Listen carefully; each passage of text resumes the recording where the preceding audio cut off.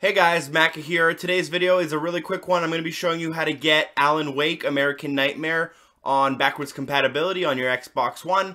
I'm currently signed in as my secondary profile and I'll be showing you how to do it from here.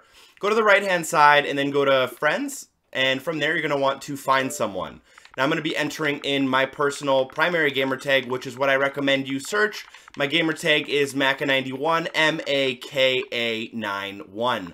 From there, you want to press enter, which will bring you to my profile. From there, you'll want to click view profile. Once you're on this screen, you'll see the generic kind of profile screen you would normally see for anyone you look up. You can feel free to follow me, obviously, if you so desire. I'll try to do this in the future for you guys so you guys can find this easily. But you'll want to go to my following tab, and here you'll find all my friends and all the games I follow. Now, because Alan Wake American Nightmare is, so high up alphabetically, you'll see it right here. But if you're having trouble spotting it, you'll want to make sure to click Games, and this will show you all of the games that I follow. You can follow certain games in certain ways before they're actually publicly available to backwards compatibility, but you won't be able to find this unless you know someone with a gamer tag that is following this game. From this screen, you'll actually be able to click on Alan Wake American Nightmare, which will bring you to this page.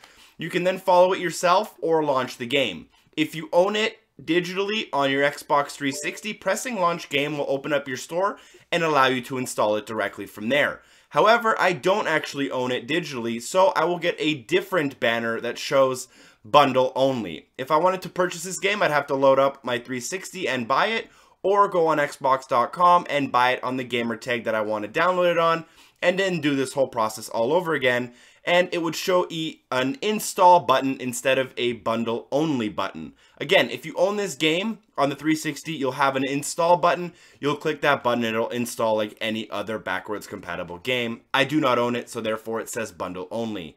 You can also do this for other games like Halo Wars, but Halo Wars unfortunately doesn't let you install it quite yet.